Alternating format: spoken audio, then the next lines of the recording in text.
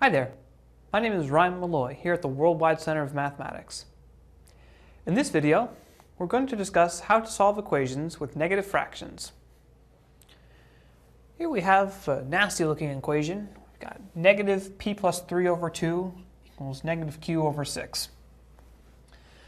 And what we want here is to solve for p as a function of q. And you might think that having negative fractions would mean that we have to do something special, but really, negative fractions, just like any other operation, they can be done and undone as long as you follow certain rules. So, since we have a negative sign on both sides of the equation, we can multiply by negative 1 on both sides to cancel them. And we're left with p plus 3 over 2 equals q over 6. You can cancel negative signs as long as you do it on both sides of the equation at the same time.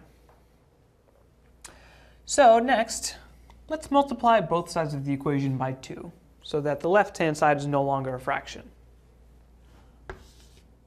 Multiply by 2 here,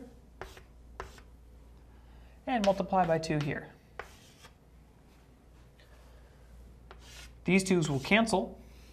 We'll be left with p over 3. But what happens on the other side? Well, first you could write it as 2 times q over 6. But note that 2 over 6 is the same as 1/3.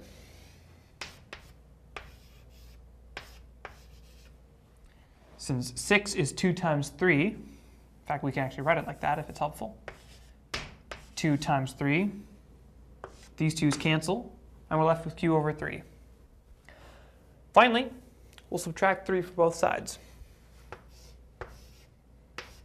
And we're left with p equals q over 3 minus 3.